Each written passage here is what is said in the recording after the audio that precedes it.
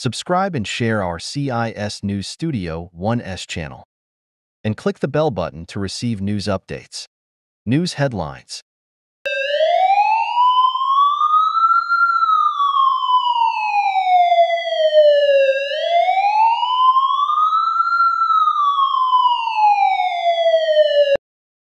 Iran launches ballistic missiles at Israel amid escalating tensions.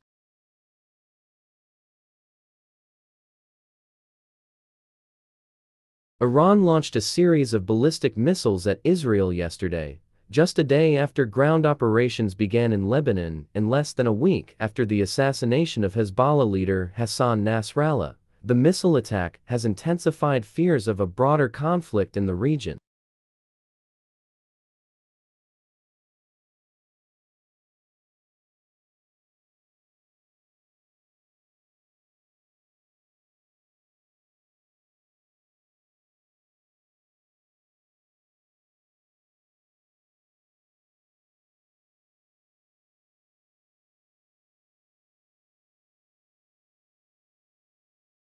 Israeli police describe the motive as terror.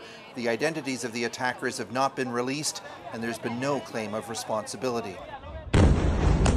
But there was little time to process that before the Iranian missiles struck.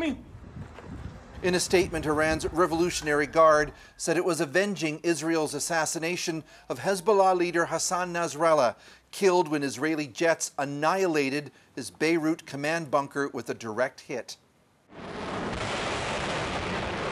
Iran said 3 military bases across Israel were targeted and warned if Israel retaliated, they would deliver a more crushing and destructive response.